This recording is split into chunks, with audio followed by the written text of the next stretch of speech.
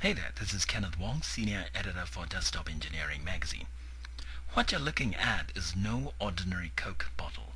It's one that still sits on the deck of USS Arizona, sunken during the Pearl Harbor attack on December 7, 1941, in an underwater survey project that involves divers, sonar equipment, laser scanners, and sophisticated 3D data processing software.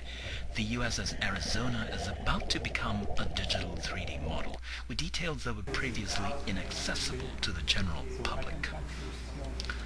The coral-crusted reefs, the barnacle-covered features of the ship, they're all going to be recorded first as point cloud data or clusters of tiny dots, and later they'll be stitched up into a panoramic 3D scene.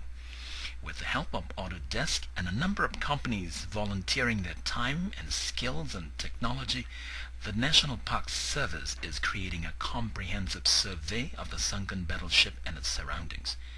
The project is expected to give historians, archaeologists, and researchers a much better understanding about the changes that has taken place since World War II.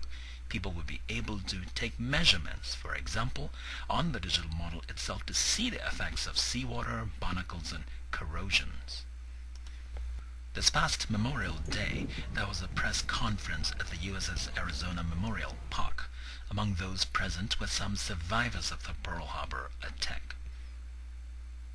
Don Stratton, now 92, was a 19-year-old seaman stationed on the deck when the Japanese fighter planes flew in. Here, he held in his hand a 3D printed scaled model of the cooking pot on the USS Arizona, captured and reconstructed in Autodesk Recap, InfraWorks, and Project Memento technology and software. The same technologies and process might be used in architecture projects, archaeological preservation, or factory and plant floor analysis to study and improve large structures as more manageable digital 3D models that can easily be loaded and studied inside computers. The USS Arizona project, of course, sets out to preserve much more than the shape of the sunken ship. In the end, it'll end up capturing and preserving the memories of the heroic lives cut short by the outbreak of war. For Desktop Engineering Magazine, this is Senior Editor Kenneth Wong.